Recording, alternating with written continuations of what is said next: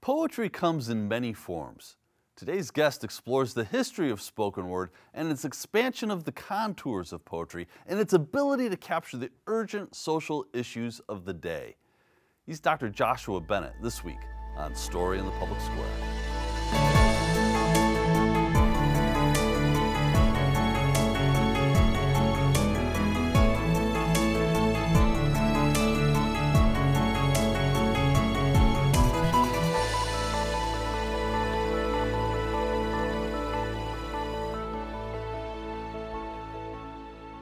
Hello and welcome to Story in the Public Square, where storytelling meets public affairs.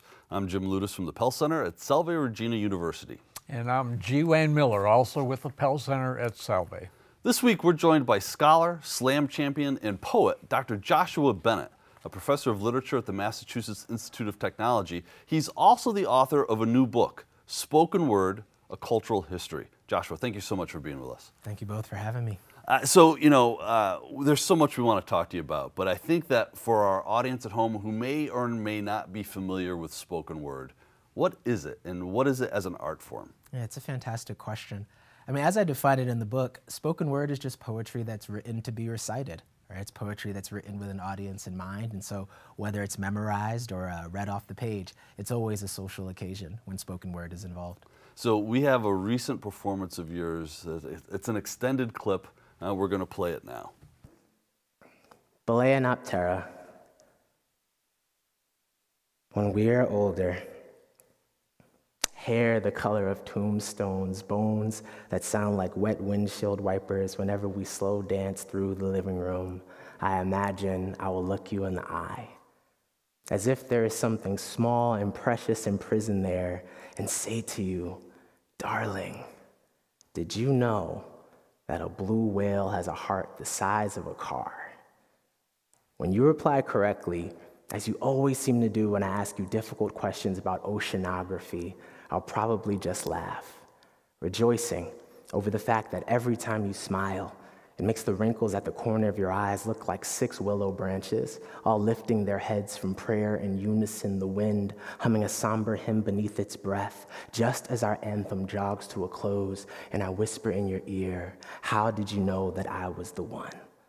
When all of those well-dressed jackals came galloping to your door, begging for the rights to your ring finger, what made you lock the deadbolt on your ribs, looking them squarely in the face and saying with joy, I am keeping all of this beauty for someone I have ever even met? Did you ever doubt, ever sit in your dorm room and think that maybe your soulmate had chosen someone a lot more boring, but a lot less picky than you, and opted for the easier way out of a life filled with love when I was 22 years old?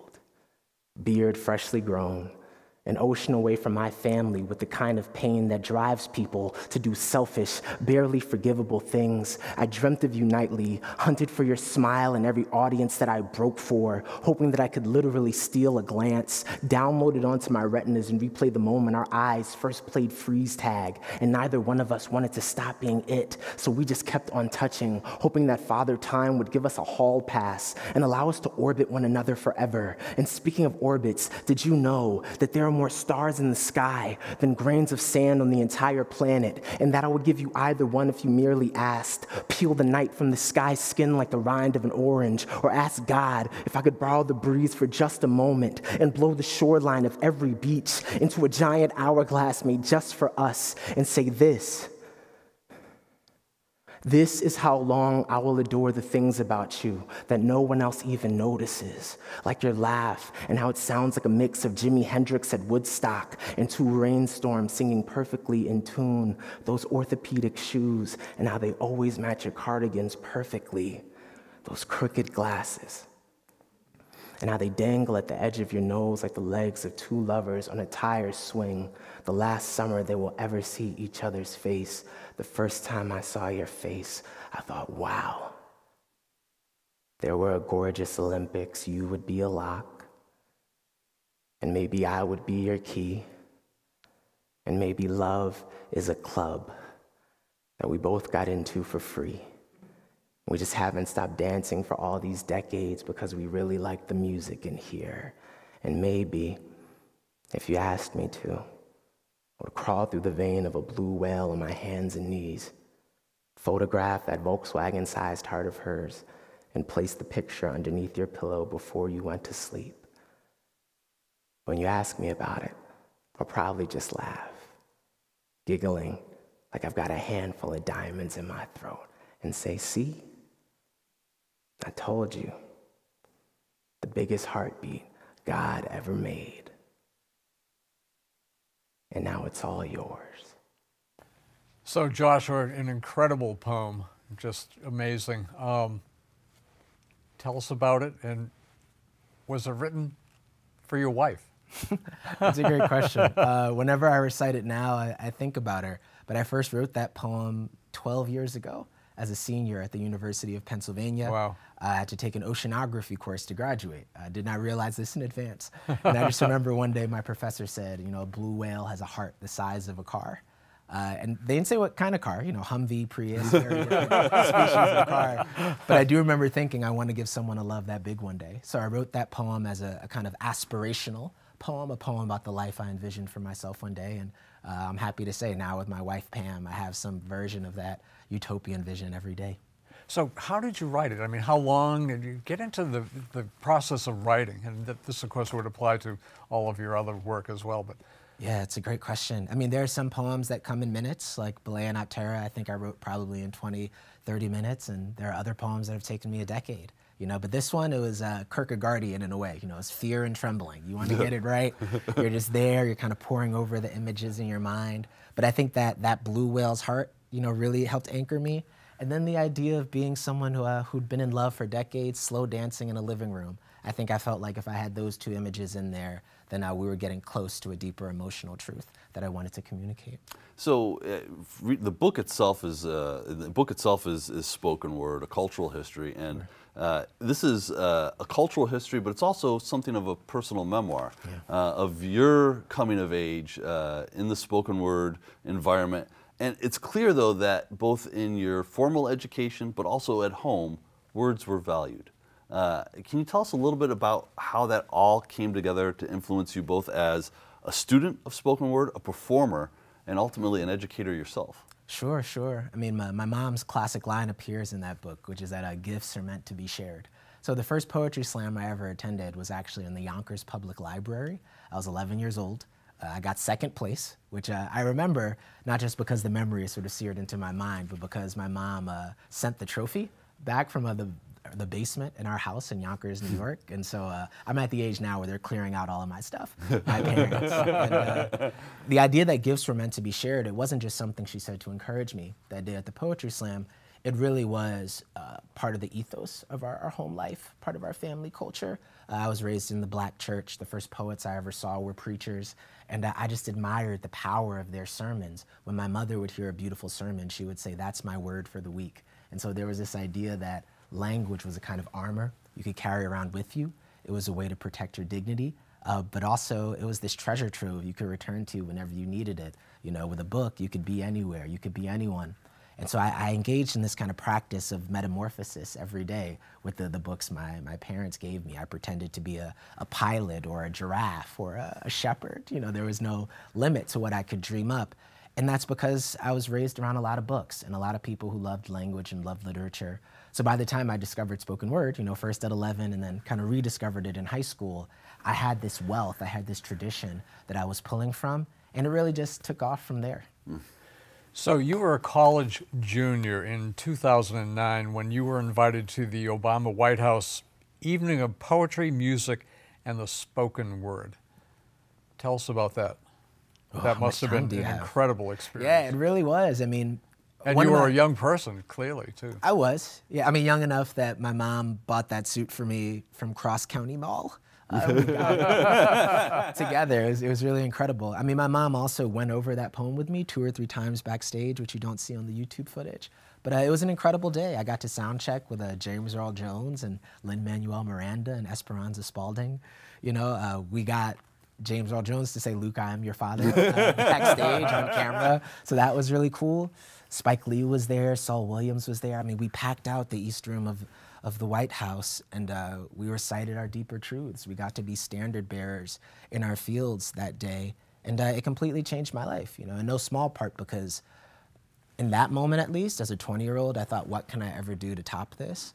And not too long after that, I realized, well, maybe I can just live a beautiful, dignified life, or try to. So that's one of the core stories of the book as well. It's, there are big moments like that, like it kind of ends with the inauguration, you know, with Amanda Gorman performing. That's one of the final notes of the book.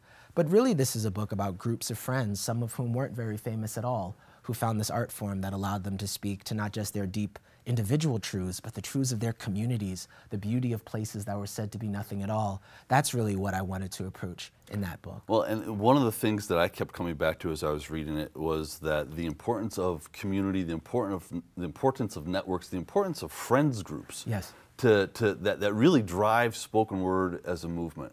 So one of the, I'm going to butcher the pronunciation, but the Nuyorican. That's it. Right? You got it. Yeah, the Nuyorican. Tell us a little bit about them. Oh, wow. Okay, so at least in terms of the Nuyorican Poets Cafe, which is a venue that's right at the core of the opening section of the book, that started as a living room salon in the early to mid 70s, held by the brilliant poet and academic Miguel Algarín, right? And Miguel, it was so funny in researching this book. I mean, I met Miguel as a 17-year-old boy, you know, performing at the Nuyo, as we call it affectionately. And I just thought, you know, he founded this cafe. He's a very interesting character, and sometimes he'll affirm your poem if he thinks it's good.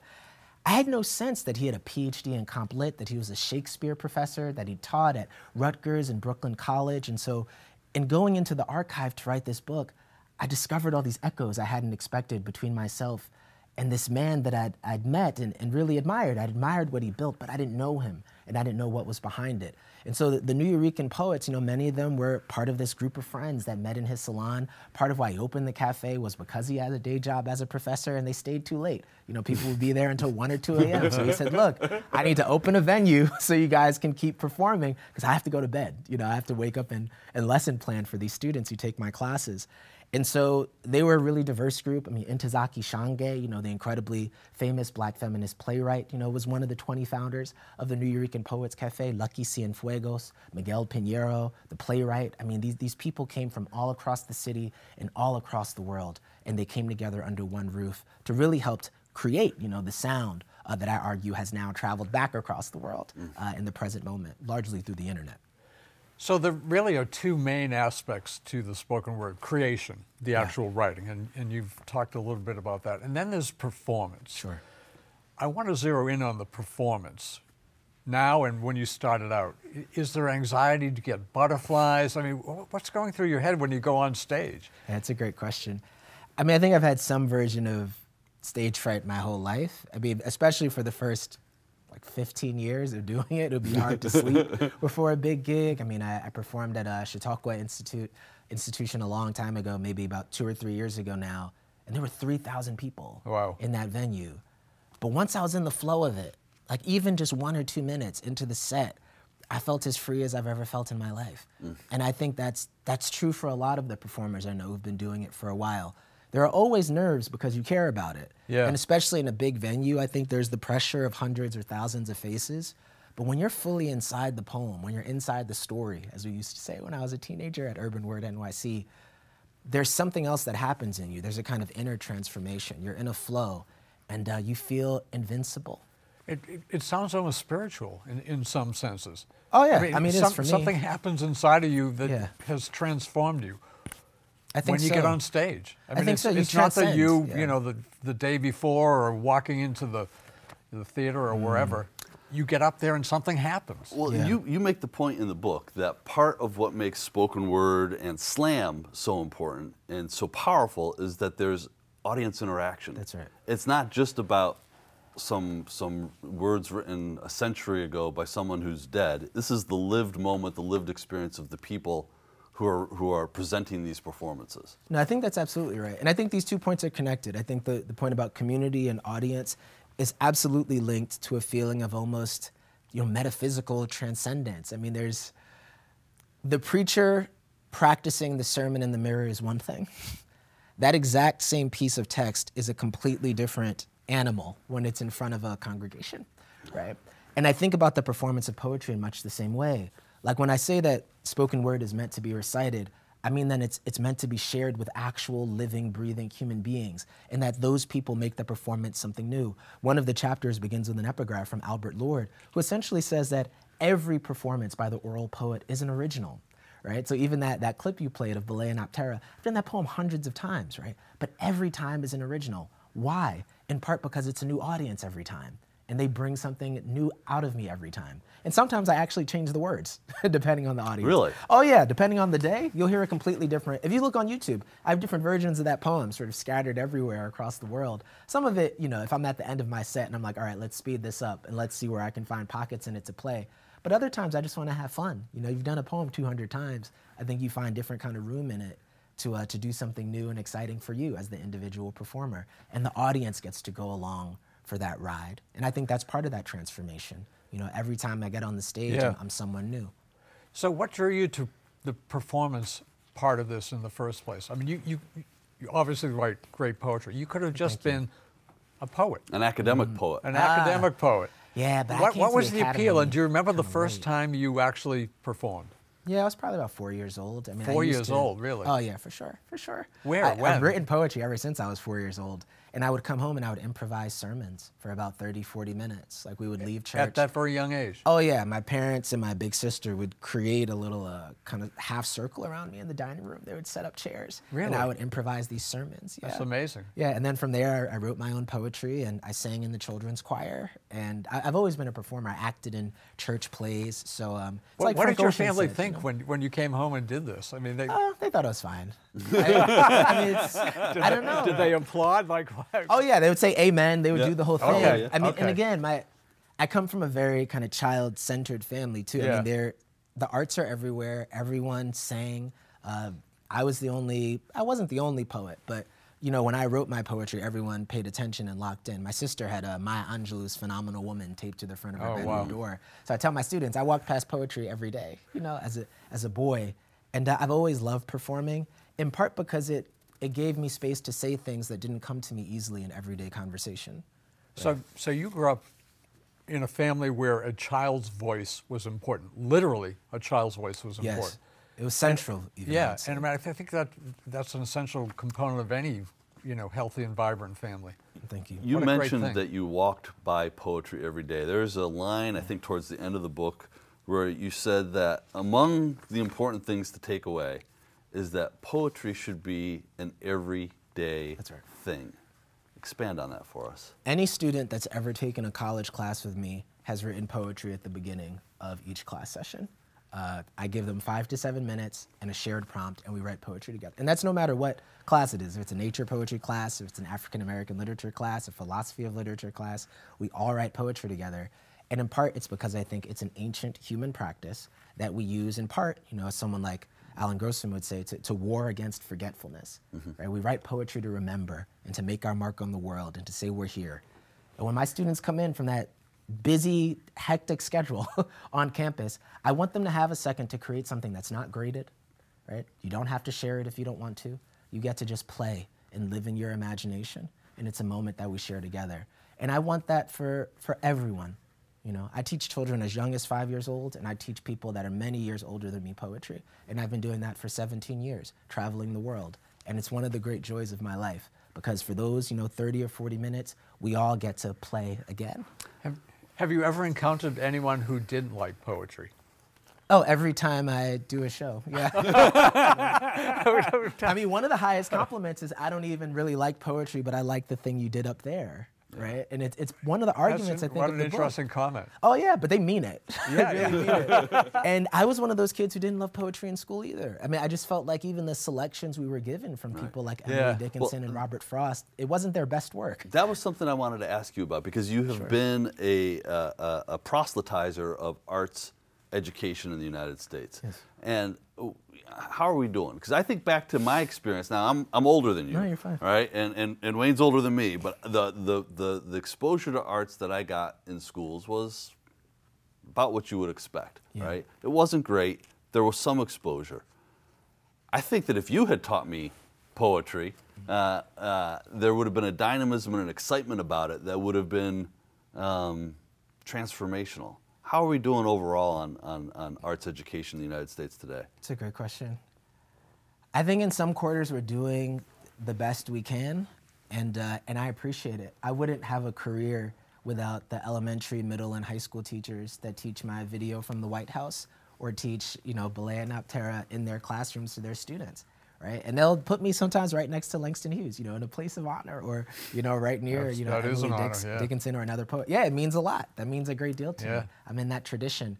And so I think people are working within real constraints to say poetry is alive, and there's poetry made that is as diverse as the bodies of students that are being taught.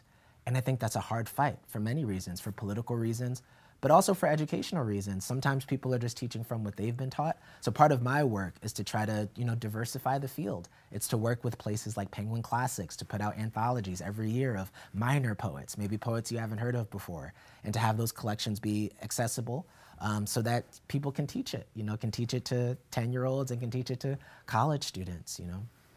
So you're a scholar and a professor. What drew you to the academy? You could have had this other life, and you still have that other life, but that could have been your only life. What drew you to the academy? That's a great question. I promise I didn't plan this, but I think it's the Black church thing again. I mean, so a family friend gave me a copy of Cornel West's book, Race Matters, when I was a senior in high school. And my high school was about 2 hours away from where I lived in Yonkers, New York. So I took one bus. Oh yeah, it's no joke. One bus to the 7 bus to the Metro North, and then I would walk up the hill with all the other scholarship kids. And I read that book just about every day. And I remember looking to the back of it and seeing that he taught African American studies at Princeton. And I thought, okay, I've never heard of African American studies. What is that? And so I went looking for programs, and I found a place called UPenn, and I saw that they had a Center for Africana Studies. And I fell in love with the idea that I could study the tradition of the people who'd made me possible, and that apparently there were professors out there who shared that dream. So it really was Cornel West, you know, who inspired me to make that turn, and my professors at Penn who helped solidify that vision. You know, so while you were at Penn, you did that performance at the White House. I did. Among other places. During finals, During finals, really? Oh yeah, oh yeah. And when you, in the epilogue to Spoken Word, you mentioned the performance of Amanda Gorman. That's right. The America's Youth Poet Laureate at the time, at the Biden inauguration. And almost as an aside, you talked about the return of poetry to the public space. Oh yeah. You performed at the White House, she performed at the inauguration. Why is poetry important in public places like that? Oh my goodness. It reminds us to dream. It reminds us that language is not stayed, it's not stuck, it's not set in stone. Language is something that's flexible and dynamic and should be available to all of us. Part of what I love about that poem is, you know, to my knowledge, Amanda Gorman doesn't identify as a spoken word poet, but she's clearly pulling from that tradition and the atmosphere. And I thought, this is it. This is a great achievement of this particular section of our tradition that so many of us have been kind of letting our voices out to the air, that now a U.S. Youth Poet Laureate has that music in her ear when she steps onto one of the biggest stages in the world. And so I think it reminds people that they can get up and speak with clarity, confidence, and conviction, and that they can be vulnerable and come out on the other end alive.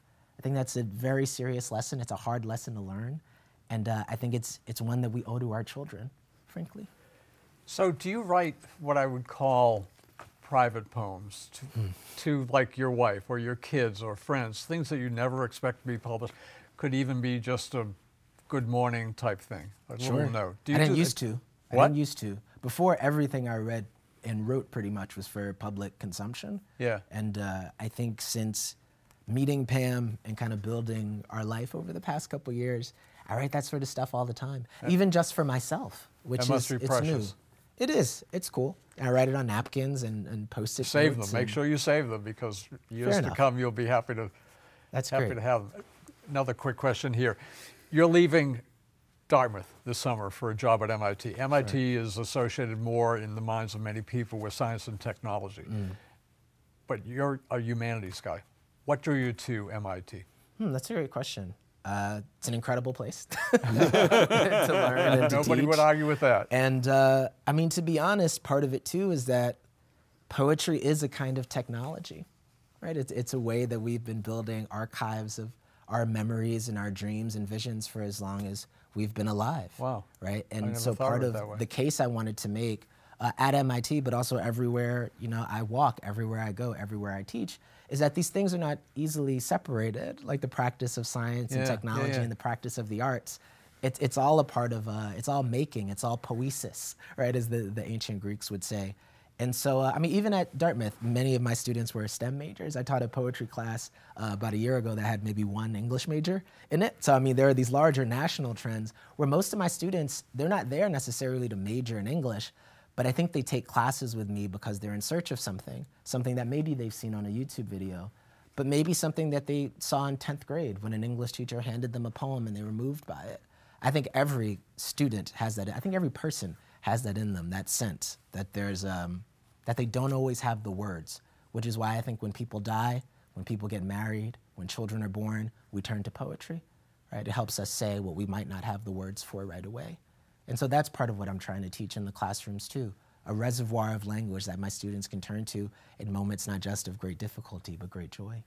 Wow. Joshua Bennett, it's great to have you on the show. Yeah, It's an honor and pleasure. The book is Spoken Word, A Cultural History, and everybody should go read it. I think that's the takeaway. He's Joshua Bennett. That's all the time we have this week, but if you want to know more about Story in the Public Square, you can find us on Facebook and Twitter, or visit pellcenter.org, where you can always catch up on previous episodes.